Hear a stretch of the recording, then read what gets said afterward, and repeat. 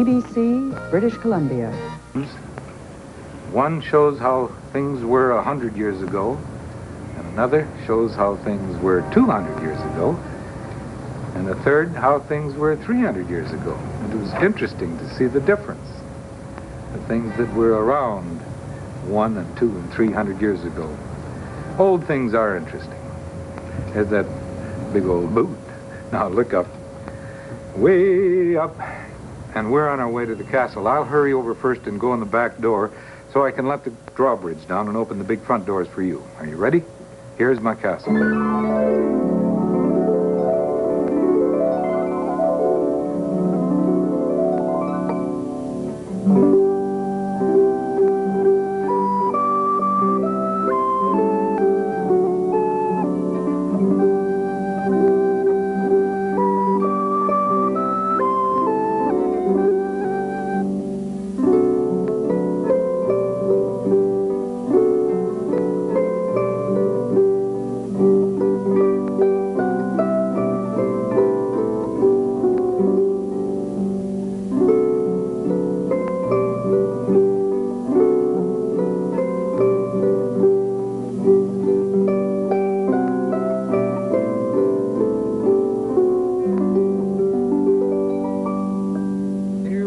Inside. Here's one little chair for one of you and a bigger chair for two more to curl up in.